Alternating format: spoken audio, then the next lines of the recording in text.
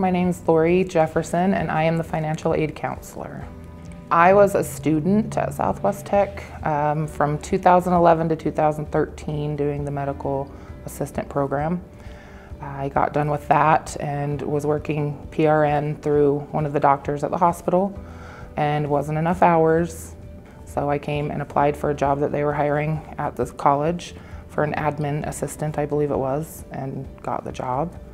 And 6 years later, I'm now financial aid counselor. To help students get funding, federal financial aid, scholarships. We work with sponsoring agencies. Just basically try and make sure the student has enough money to cover their program, so we're not putting students in debt. I tell them a lot about my story and how I was a single mom and worked and could still come to school with the flexible schedule. I didn't have to come out of pocket with money. Pell Grant covered everything that the school and the program had to offer.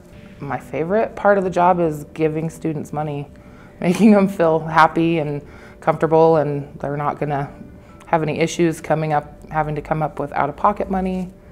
I like everything about the school. It's nice and clean and pretty. We have nice people who work here. The students seem to love all the faculty and staff.